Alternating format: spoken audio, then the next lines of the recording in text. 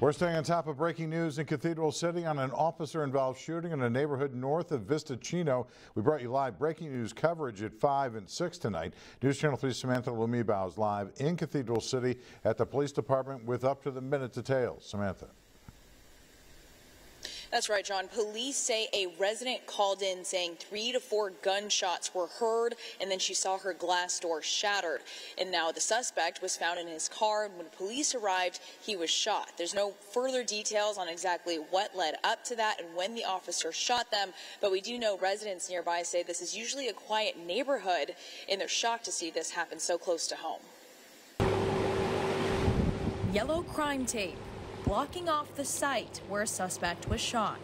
Around 2:30 p.m. on Friday, Cathedral City police responded to the Shadow Crest neighborhood near Vista Chino and Avenida Quintana after an officer fired at the suspect and injured them.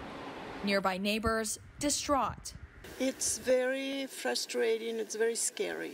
Lulu McCoy has lived in the Shadow Crest neighborhood for more than 20 years and has never seen anything like this. We are, we've been here for so long, and we pretty much know all the neighbors, but never really socialized with everybody. But, it's a nice area, a nice community, and so this is very scary.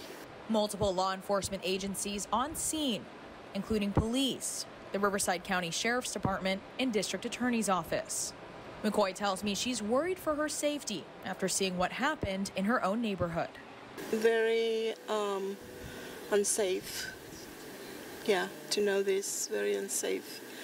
I don't know what's going on right now here in the world. It seems like everybody is mad at everybody, and so we need a lot of prayer.